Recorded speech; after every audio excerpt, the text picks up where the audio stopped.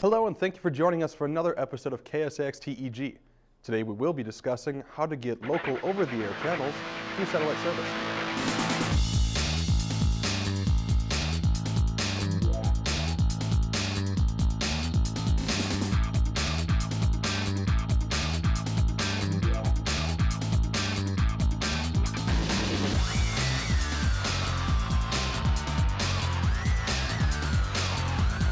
Segment 1 requires that you have an antenna input on the back of your satellite box.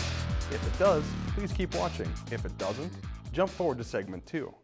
Things you will need for Segment 1: a TV, a UHF-VHF antenna, satellite receiver, and remember, if you have an outdoor antenna, you will need a coaxial cable capable of running from the antenna to your satellite receiver. Depending on your location, you may need to use an outdoor antenna or an indoor antenna. The outdoor antenna is more powerful, but it does require you to run a cable from the antenna outside through your wall into your TV. After you have everything, you're ready to start.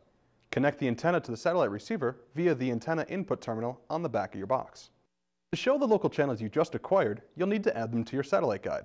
This can be done through guide settings in most cases, but if help is needed, it is available from Digital First Communications, Blue Collar Bob, or your satellite provider.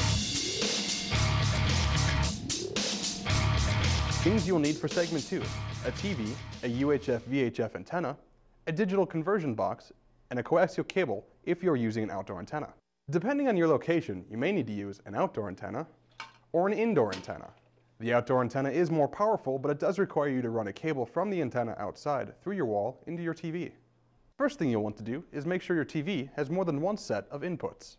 Observe which input your satellite box is currently using and connect your DTV or digital box to the different input.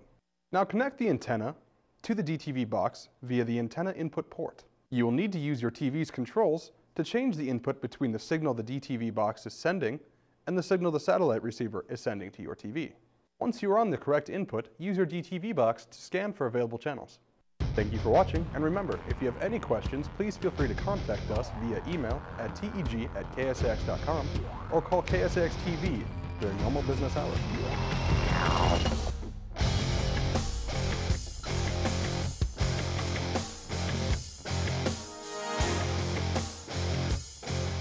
Now you should have TV.